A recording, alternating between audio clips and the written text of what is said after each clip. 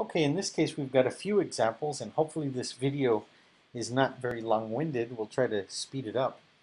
Complex zeros of polynomial functions. So this is very similar maybe to what we've done with quadratics. Just now we need to think about complex numbers. Okay, so in this case we're going to apply the square root property to get rid of the square. So in doing so, we end up with something that looks like this: x plus 1 equal, and then it's plus and minus the square root of this negative 2. And so now we want to isolate the x, and we're going to subtract 1. So I subtract 1 there, and that cancels. Now here, understand that this is the square root of negative 1 times the square root of 2. And the square root of negative 1 is represented by the variable, or not the variable, but by this letter I, the imaginary unit. So the answer here is that x equals negative 1 plus and minus I, and then square root of 2, because the square root of 2 is irrational. You can't take the square root of it. So this right here is what that square root would look like. Okay, so that's the first answer for this first problem. Now this one right here is actually really nice, and it's something that I really like because I call this a difference of two squares, or dots. So there's other videos that you can look up about difference of two squares, but this is a very interesting combination here because it's to the power 4. And you can certainly take the square root, and that's actually what we're going to do. So think about what the square root of x to the 4th is, and that's x squared. And think about the square root of 81, and that is 9. So you're going to have, x squared minus 9 and x squared plus 9. Well, this right here also happens to be a difference of two squares.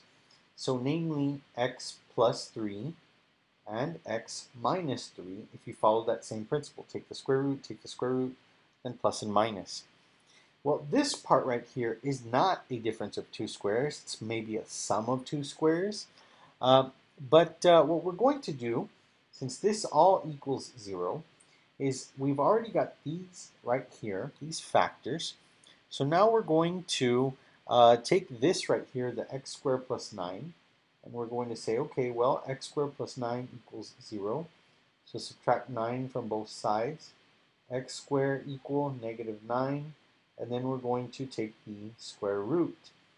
And so in this case, x will equal plus and minus the square root of 9 is 3. And the square root of this negative unit here is I. And by the zero factor property, the same thing holds here. X equal negative 3, and here x equal positive 3. So when we're asked for the zeros of this 4th degree polynomial, we can say, well, x equals negative 3, it equals positive 3, it equals negative 3i, and it equals positive 3i. So those are the 4 zeros. We have 2 real zeros and 2 imaginary, or 2 complex, well, let's just call them imaginary for now, 2 imaginary solutions for this right here, for this function. Okay, now let's move on to this next one. Okay, so this right here should look very familiar. It's a quadratic, and typically in quadratics we want them equal to 0. So I'm going to get this 16 and move it to this side right here, and that cancels. And that leaves me with x squared minus 10x plus 41 equals 0.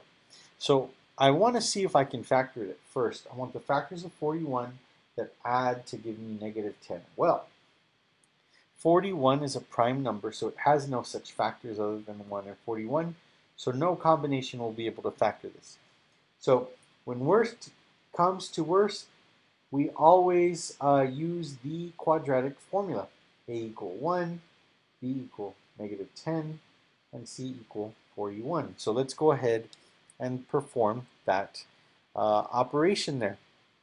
All right, so opposite B, we get the opposite of negative 10, which is positive 10, plus and minus the square root of b squared, so negative 10 squared minus 4 times 1 times 41, all over 2a, which is 2 times 1.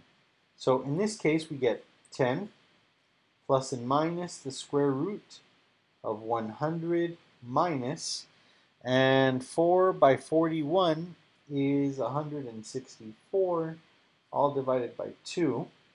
And when we clean up, we get 10 plus and minus square root of negative 64 divided by 2. And we get 10 plus and minus, now the square root of negative 64. Square root of 64 there is 8, right? So 8i in this case, all divided by 2. 10 divided by 2 is 5. So, well, let's actually write it out separate. 10 over 2 plus and minus 8 over 2i. And now we can simplify it. 10 over 2 is 5 plus and minus, and 8 over 2 is 4i. So here it is 5 plus and minus 4i, a solution to this quadratic. And solutions are both complex.